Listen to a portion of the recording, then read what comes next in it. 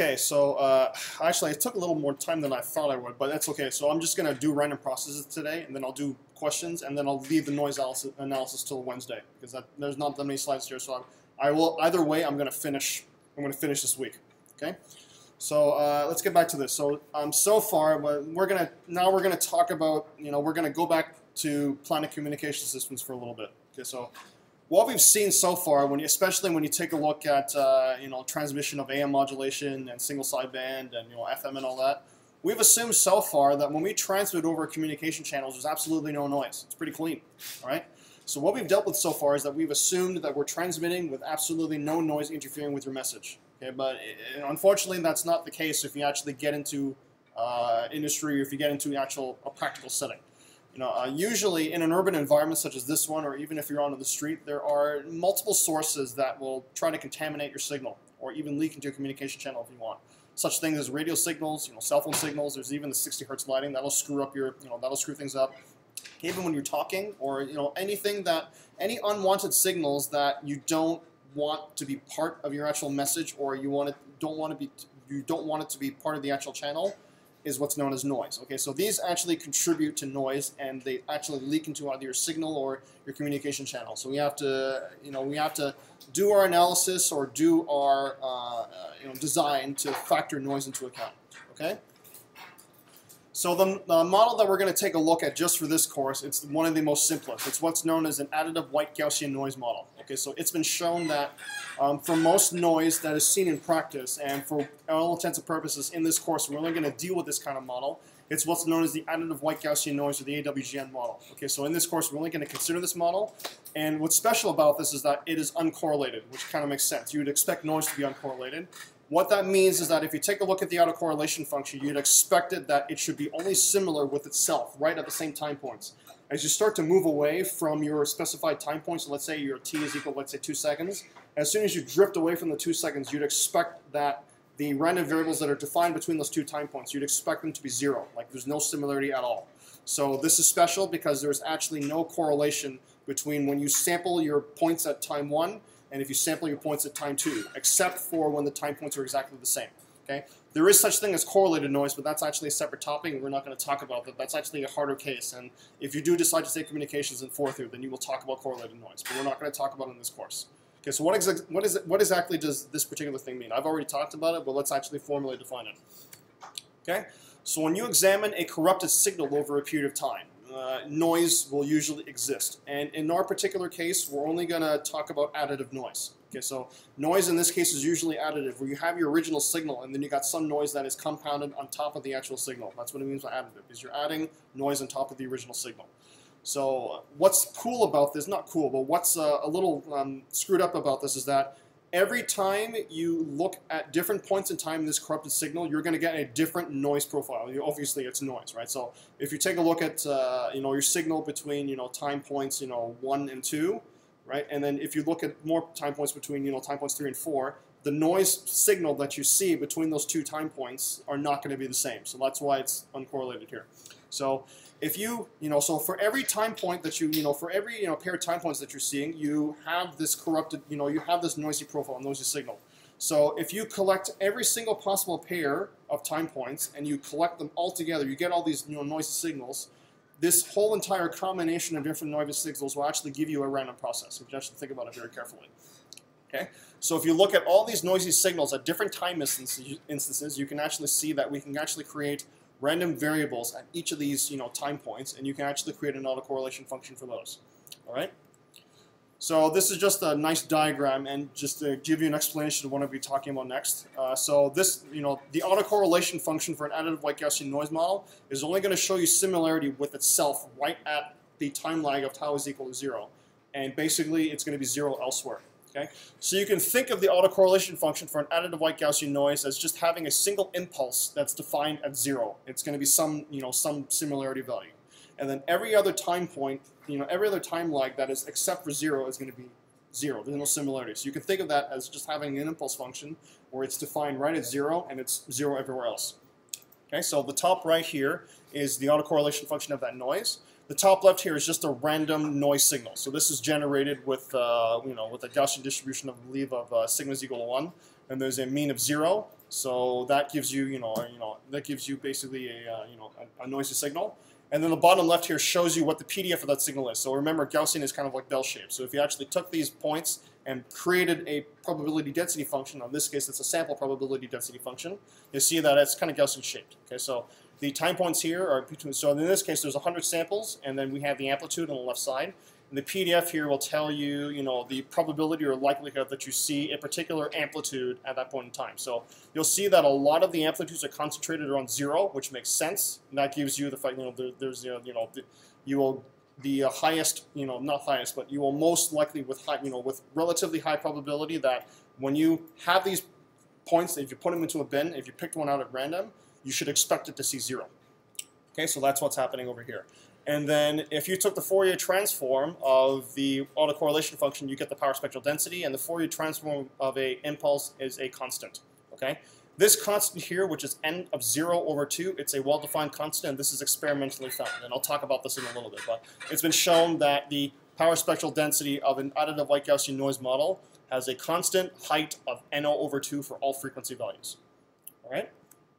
So recall that the power spectral density is the Fourier transform of the autocorrelation function. So if you have a single impulse for the autocorrelation function, if you take the Fourier transform, the output is going to be a constant, right? So that's just from going back from standard Fourier transform tables. So for noise, in this particular case for noise, the power spectral density actually tells you how much of each frequency component in your signal is going to be corrupted by noise, okay? So the additive white Gaussian noise model is special because for every single frequency component that is in the actual spectrum, it gets corrupted by a height of, it gets corrupted by noise with a constant height of n0 over 2. So for every single frequency component that is seen in your, in your signal, it gets added or it gets corrupted by, usually on average, by some, height of n over 2. So that's usually what, it tells us. So here are some practical considerations when you're actually taking a look at the additive white Gaussian noise model, or the AWGN model. All right.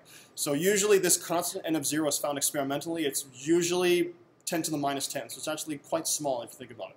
But so this constant is usually about 10 to the minus 10.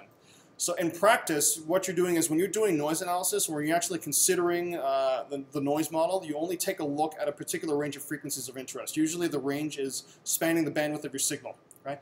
Usually you just look at a range corresponding to the bandwidth of interest that you want, and because the AWGN, what it does is that it theoretically corrupts all frequency components. So if you wanted to try to recreate this noise model in practice, it's actually unrealizable. So it's actually theoretically not possible. So that's why you restrict the noise analysis to be within a certain bandwidth, which is associated with the bandwidth of your signal. All right?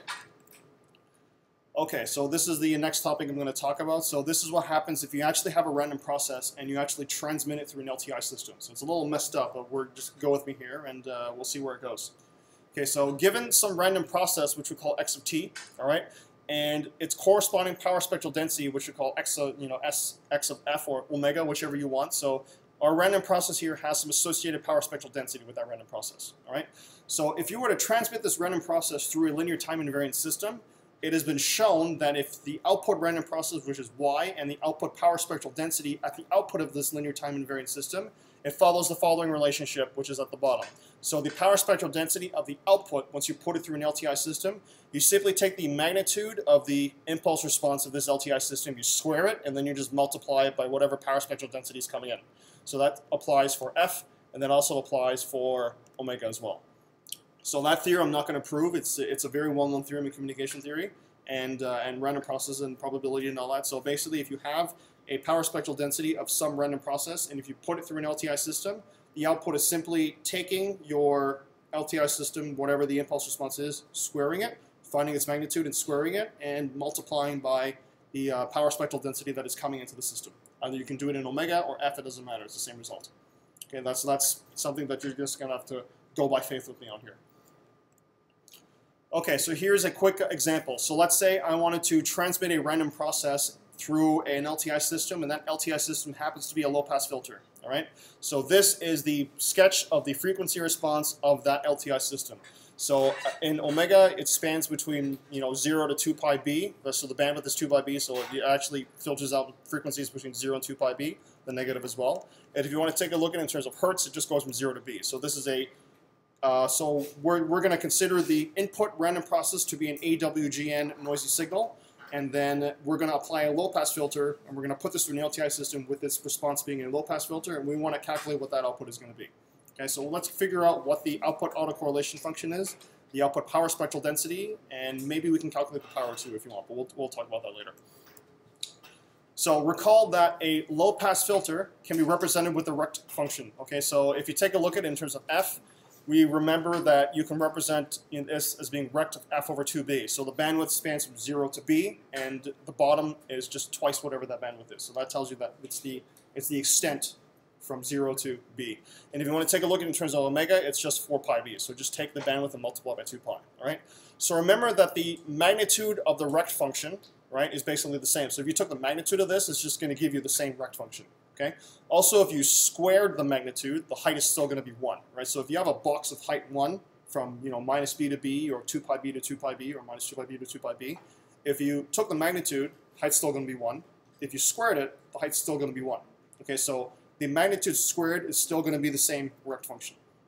Okay, so that's what's happening here. So I will take my my power spectral density of the AWGN process, which is n over 2 over all frequencies. And then I multiply this by the magnitude squared, which is just the same thing by itself. Okay, so this would give you the power spectral density in terms of frequency, right? And then if you wanted to do it in terms of omega, it's the same thing. So all you have to do is just take the the magnitude squared of the rect function. In this case, it's just omega here. You square it, it gives you the same thing. And then you multiply by whatever the power spectral density is of the input, which is n0 over 2. And that would be your power spectral density of the output. So actually, let's figure out what the autocorrelation function is now. So it's just the inverse Fourier transform of this, right? So if you remember, this is from your Fourier transform tables, right? So if you wanted to find the inverse Fourier transform of a rect function divided in frequency, so you have a bandwidth from 0 to b, and then it's scaled by a. If you took the Fourier transform, it's just simply 2ab sinc 2 pi b, all right? And then if you did it in terms of frequency, it's also the same result. It's defined slightly differently. So in this case, instead of 2ab, it's aw over pi. So and then sinc w. So instead, so this is defined in terms of f. This is defined in terms of omega. So there's two different ways you can do it. So, but either way, if you use either one, you can still find what the autocorrelation function is. So if you actually compare between the previous one here, right? This is my autocorrelation functions here. So if you take a look on this side, I have 2w. So if I let w equal 2 pi b, 2 pi b times 2 will give you 4 pi b. So if I let w equal 2 pi b, and this constant a, I'm going to let it be n over 2 because there's a constant outside here, so this becomes a. If I do these substitutions and if I find the inverse Fourier transform, I get this result. So you actually get both, depending on it's both the same depending on which domain you use.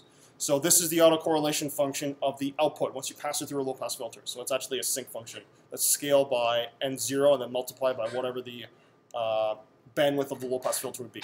Okay, so how do you actually find the total power? That's pretty simple. The first method is just use the autocorrelation function, substitute n is equal to 0. No, sorry, tau is equal to 0. Sinc of 0 is 1, so it's just n0b. So that would be the power. Now you can actually do it another way. If you wanted to, what you could do is you could find the power spectral density. We've already talked about that, and you can find what the total area is, and that's pretty simple. So all you have to do is this is the, this would be what the output would look like, right? So what you're doing is you have your low-pass filter, and then what you're doing is you are putting a low-pass filter between minus b and b, or minus 2 pi b and 2 pi b, and then because the low-pass filter's amplitude is 1, and then the random process has a height of n over 2, you're scaling by n over 2. So remember that when you want to find the total area, so the area of a rectangle is just simply width times height, right? So the height of this is n0 over 2, and the width is 2 pi b minus 2 pi b, which is 4 pi b. Or if you want to do it in hertz, b subtract negative b, which is 2b. Right, so this is just the total area. So it's length times width times the 1 over 2 pi here. If you're taking a look in terms of omega, the 2 pi's cancel out with here, so you have the pi, and then the 4 and the 2 times 2 cancels, so you get n0b. And then you can do the same thing as well in terms of frequency. It's just width times height. So n0 over 2 and then 2b, which is the width here, and then you get n0b. So either way, you can either do the autocorrelation function or you can find what the area is. Sometimes it's more convenient to calculate the area of the power spectral density rather than the autocorrelation function. Depends on it depends on the circumstance. But this is a very important fact that we'll be using later on in Wednesday's lecture, because if you want to find what the total power is of a low-pass AWGN process, it's simply n0b. So this is something that we're going to be using later on in the course. Okay, so now we're going to talk, the last topic we're going to have is bandpass random processes. Okay, so if a power spectral density, so what we talked about so far is taking your random process and applying a low-pass filter to it. But there's also the case where you can apply a bandpass filter. So instead of putting a low-pass filter in your random process, you have a bandpass filter where it's off from the center, it's centered at some frequency, which is omega c, and then there's a bandwidth of either minus 2 pi b to 2 pi b or b to b, minus b to b. So it's a bandpass filter with a bandwidth of 2b or 4 pi b, depending on which domain you're looking at, and it's away from the origin. Okay, so we're actually going to do a little bit of math. We're going to do a little bit of derivations here. So you can actually express a bandpass random process, which is xbp of t, in terms of a sum of quadrature components. So you can represent this bandpass random process as xc of t multiplied by cos omega ct and xs of t multiplied by sin omega ct. So xc of t is simply taking a random process modulating by a cosine wave with a carrier frequency omega c and applying a low-pass filter, an ideal low-pass filter. So h0 of t is the response of an ideal low-pass filter. So this is the impulse response and time domain of an ideal low-pass filter. And then xs of t is basically taking your random process, which is x of t, and then multiplying by sine, and then applying a low-pass filter to the multiplication of that signal. Okay, so that's basically how you can represent a bandpass process in terms of quadrature components. So how exactly does that work? Like, why does this actually work? And I'm going to talk about that now. We're actually going to derive this right now. So why does this actually work? So what we're going to do is we're going to take this equation here, and we're going to turn it into a block diagram. So we're going to transform this equation into a block diagram. Okay, so this is the block diagram of this equation here. So this equation is transformed into this block diagram. Okay, so note that we have a bunch of different modulators here. So you have cosine and sine, and there's one that's multiplied by 2, and there's others that are multiplied by just 1. So cos is on the top, sine is on the bottom, and each modulator has some theta or some phase that is uniform, not uniformly distributed, but we assume that the phase terms here are basically all the same. So all these modulators are synchronized. There's no phase drift between any one of them. They all share the same phase. Okay, so what we're going to do is we're going to put an input into this system that's just a single impulse, and then we're going to see what the output of the system is, which will characterize what the impulse response is. That's what the impulse response is, right? You put in a single impulse into your system, whatever the output is, that output defines what the impulse response is of that system.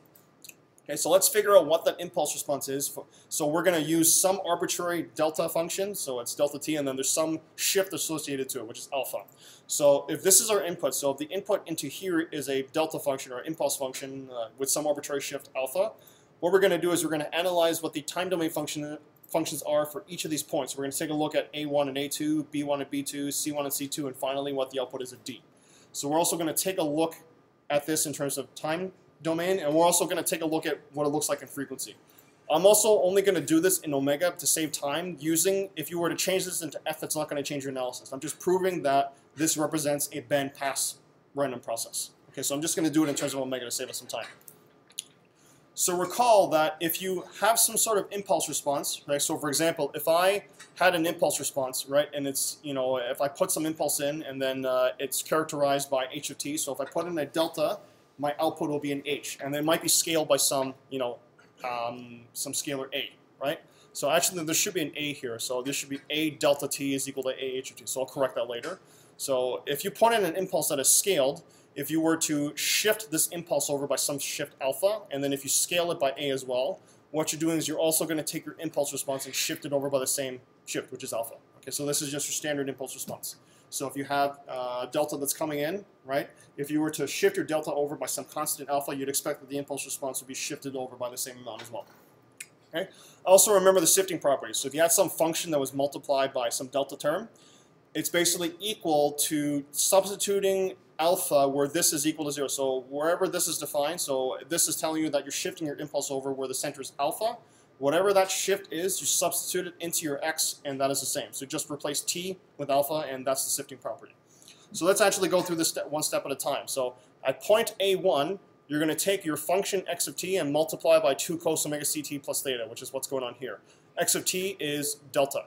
Okay? And then if you apply the shifting property, you replace all t's with alpha, and that's what's happening over here. So it's 2 cos omega c alpha plus theta, and then I just moved the delta from the left to the right. It's commutative, so that's okay. Now, if we take a look at A2, we're going to do the same thing, but instead of cos, it's going to be sine. So you have delta t minus alpha, and then instead of 2 cos, you get 2 sine, and then it's omega ct. And then replace all the t's with alpha, and then this is what you get. So you've got 2 cos omega c alpha at the top, and 2 sine omega c alpha at the bottom. And notice that the impulses are still there. Okay? So at B1, this is defined as xc of t. So if you remember what xc of t was, it's simply taking x of t multiplied by cos, right? So whatever the input is, you multiply by cos, and then you apply a low-pass filter on top of that. That's what's happening right here, right now. So you take your input, multiply by cos, and then apply a low-pass filter, and that's what's happening over here. So this is what the output of B1 would be. So basically what you're doing, remember this is the shifting the impulse, right? So if my input was A1, right? So if you have 2 cos and then delta, you just change the deltas to H0 because that's the impulse response to your low-pass filter, and then you're done. Okay? Same thing with B2 as well. So if I have x and then 2 sine, if I put it through a low-pass filter, the deltas change to an H, and you're done here. So we're okay here so far. So I've got 2 cos omega c alpha at the top and 2 sine omega c alpha on the bottom, and both of them are scaled by whatever the low-pass filter is, shifted over by some tan alpha. Okay? Now with C, this is where it gets a little more complicated. So we're going to take the signal at B1, which is xc of t, we're going to multiply by cos again. So this is what's happening here. So xc of t cos, so xc of t is this thing over here that we've talked about. So you have 2 cos omega c alpha plus theta, and then h0 t minus alpha. So that's xc of t, and then you multiply by cos omega c plus theta. But I just rearranged this, so I just swapped these two together so that you have this expression. The bottom is essentially the same. So you take b of 2, whatever this is, and you multiply by sine, and this is what you get. So x of s is 2 sine omega c alpha, and then you have h0 t minus alpha. Multiply that by sine omega ct, and that's what you get. Okay? Then at D, what's going to happen is that we're going to take the outputs from C1 and C2, and we're going to add them together. So you have this guy, 2 cos omega c alpha, at the top here, and then it gets added with 2 sine omega c alpha at the bottom. Okay? So what's happening here is I can actually do some sort of factoring. So if you actually take a look between both of the left and the right terms, there is a common 2 and then h0 t minus alpha terms. And that's what's happening over here. So 2 h0 t minus alpha gets factored, and then we have cos. So these two coses get factored in, and then you have sine and sine.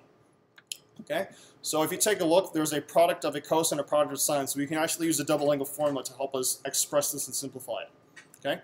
So recall that cos of A minus B is just cos A, cos B, and then sine A, sine B. So if you take a look here, I have cos A, cos B, and sine A, sine B. So if I let A be omega C alpha plus theta, if I let A be that, if I let B be omega CT plus theta, if I let this be A and this be B, if I simplify it, I get this guy over here. So if you let A be omega CT plus theta and B be omega C alpha plus theta, if you do, so this means that you're basically just taking A subtract B, and that's what's happening over here. Okay, so you get a common factor of omega CT, and then you factor that out, and you get h0 t minus alpha as well. So this tells you that when you put in a single impulse, delta t of minus A, the expected output will be this thing over here. So 2 cos of omega ct minus alpha, then h of 0. So this is what the impulse response will give you. So then if you want to take a look at what it looks like if you don't put in a shift, just set alpha equal to 0, and then you get this guy. So if you actually take a look, what you're doing is you're taking the ideal low-pass filter and then you are modulating it with omega CT. So what's happening here is that you have your ideal low-pass filter, and because you're multiplying by cos, you're taking your low-pass filter, you're shifting it to the right by omega c and shifting it to the left. All right? So that actually gives you a bandpass filter, which is actually pretty cool. So if you recall the modulation property, if you took m of t and multiplied by cos, remember that you are going to modulate. You're going to move to the right by omega c, you're going to move to the left by omega c, and you're also going to scale by a half. So because this is our function here, right? So this is, cos, and then so you have your function here that you can consider this as m of t, the ideal low-pass filter, and this is cos. If I multiply it, and if I take the Fourier transform, I can just use the above property. The 2's cancel out with a half, so you get this. So what you're doing here is you're simply taking your low-pass filter, and then you're shifting it to the right by omega c, which is over here, and shifting it to the left by omega c, and this is what you have over here. So that's what happens. So if you put in any signal, what's going to happen is that it'll apply a bandpass filter to that actual signal itself, and this is what you get. So therefore, with any arbitrary signal, what you'll get is if you put in some signal x of t, for example, you can represent it such that it's a product of two terms. So you'll have x of c of t, where it's simply taking your message signal or whatever signal you want to put in, multiply by cosine, apply a low-pass filter, and then you multiply that by cos again. and then you take your signal, which is multiplied by sine, apply a low-pass filter, then apply sine again, and then you can get a bandpass filter that way. Okay, so just a couple more slides, and we'll take a break, and then I'll do some tutorial questions. So I actually only have 6 slides left. So, okay, so I talked about an arbitrary input. So what happens if the input is now a random process? What happens if instead of just a message signal, we have a random process instead as the input? So I'm not going to show it to you here. You can go through it yourself and and do the derivation yourself. It's actually a little messy, so I'm going to skip this for you. But it can be shown that if your input into this system, this bandpass system, is a random process, then what you can do is you can calculate what the power spectral density is right after the low-pass filter. So the power spectral density, at B1, which we're going to call S x of c, right? So x of c is your quadrature for the first part. You take, if your input's a random process, then we can figure out what the power spectral density at B1 is, which we'll call x of c.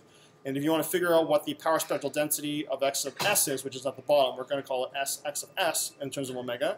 What you can show is that the power spectral density is simply taking your original power spectral density that's in the input, you shift it to the left by omega c, shift it to the right by omega c, and then you can just clip it between minus 2 pi b and 2 pi b. I'll do an example for you soon, but this is actually what it talks about. Also, if you want to do it in terms of frequency, you're totally fine. All you have to do is just take your power spectral density, move it to the right by fc, move it to the left by fc, add them all together. So you have two. You're going to have two, one to the right, one to the left. You add them together, and then anything between minus b and b, you cut loose, and that's what you're left with. Okay, so this is just one last fact. I'll do one example, and we'll take a break. All right, so what about the power of a bandpass random process? So I won't show this to you here, but it's actually quite simple. So you can actually show that the output power, once you put it through a bandpass filter, if you find the power of the power spectral, if you find the power of the cosine, which is at the top branch of B1, if you find whatever power that is at the random process at that point is, if you also find whatever the power is going in the bottom branch, whatever x of s is, if you actually find either the power at the top or the power at the bottom, it's equal to whatever the power is at the output of the bandpass filter. So in this case, E of x squared of t is the power of the output of the bandpass filter using the random process as input.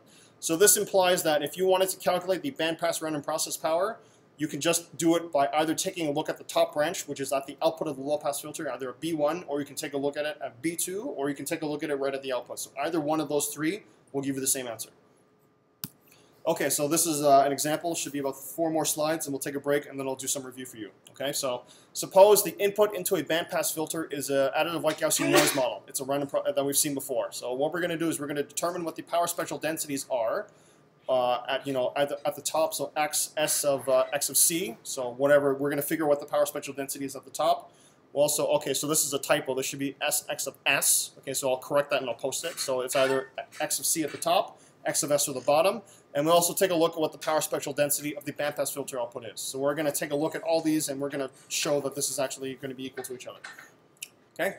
So recall that this is a theorem that we talked about before. If you wanted to calculate what the power spectral density is at the top of the bandpass filter or at the bottom, you're just taking your original power spectral density, shifting it to the left by omega c, shifting it to the right by omega c, adding them together, and making sure that it's restricted between minus 2 pi b and 2 pi b. And you can also do the same thing for f as well, between minus f and plus f. Okay, sorry, minus b and plus b. So remember, what we're doing is we're doing it for an AWGN random process. So remember that the power spectral density of an AWGN process is NO over 2 for all frequencies. So what you're going to do is you have a flat line. Okay, so if you have a flat line that is flat for all frequencies, if you shift it to the right by some amount, that's still going to be a flat line. It doesn't change anything. This is a line that is going from minus infinity to infinity.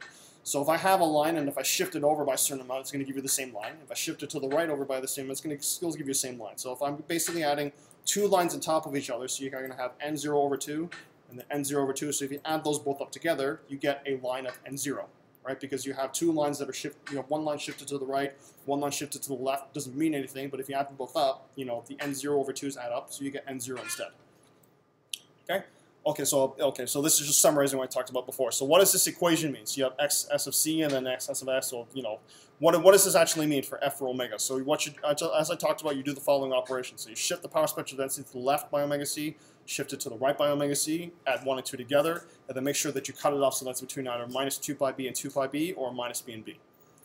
Okay, so this is what it looks like as I talked about. Okay, so as I talked, so you have a flat line going from, from minus omega c, and then you have a flat line at plus omega c. You add them both up, you restrict the bandwidth, and this is what you get. Okay, so if you want to find the total power, it's very simple. All you have to do is calculate what the area of this guy is. So basically, the area here is just simply what? It's width times height. So you have 4 pi b, which is the width, and n0, which is the height. If you want to do it in omega, you got to make sure that there's a 1 over 2 pi here. 2 pi's cancel. The pi's cancel. You got 4 over 2, which is 2, and this is what your total power would be for a bandpass.